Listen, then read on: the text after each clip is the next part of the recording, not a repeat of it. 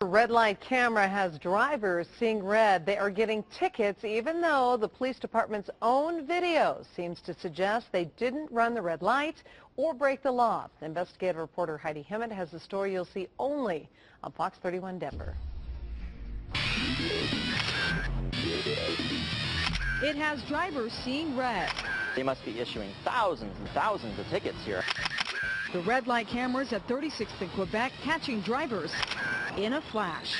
Oh God, I was so angry. Andrew Haynes received 4 back-to-back tickets after making a right turn on red. But the Denver Police Department's own video seems to prove he didn't break the law. Watch as Andrew pulls up in the red car on the right of your screen. He stops, then turns right on red. Watch again. He stops, then turns right on red. It's a right turn on red. I think as long as you're coming to a complete stop and then make the turn, you're good to go.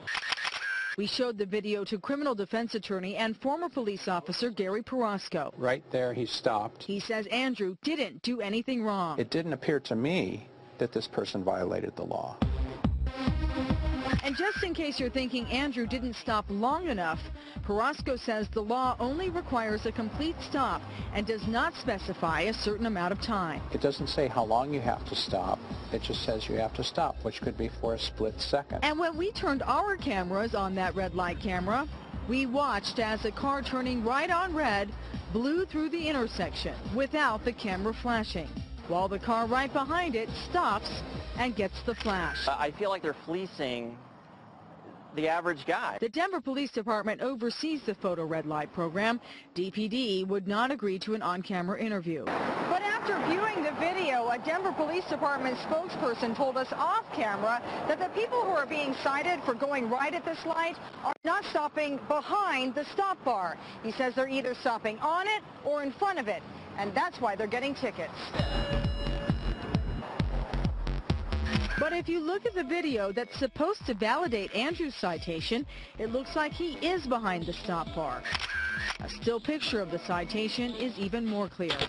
Obviously, if they're going to continue giving tickets like this, it has nothing to do with public safety. Perosco says the Denver Police Department is supposed to sign off on every ticket issued by Photo Red Light to make sure it's valid. Whoever's in charge, if this ticket went out, should have been called in by their supervisor and said, why did this ticket go out? Still, Perosco says ultimately it's up to Colorado drivers to put a stop to the unjust tickets. He says without public pressure, the city has no incentive to do anything about it because the red light cameras bring in too much green. The city is never going to give this up. If you have received a photo red light ticket that you feel is unjust, Perosco encourages you to take it to court. That's what Andrew Haynes did, and the judge dismissed 2 of his 4 tickets and reduced the fine on the other 2. Of course, it cost him 2 hours of his day. Denver's photo radar program generated more than $744,000 last year. In Denver, Heidi Hemmett, Fox 31 Denver. Do you think innocent drivers are ticketed because of those red light cameras? People are sounding off on our Facebook page. Lopez Iris says, yes, they are. I've seen those cameras flash for no reason, and when there is someone running a red light, they don't even flash. Connie posted, my husband got a ticket in Greenwood Village after he turned right on a red. And Elizabeth posted, I've seen them go off when people have a green light. What do you think about these lights? Post your opinion on our Facebook page.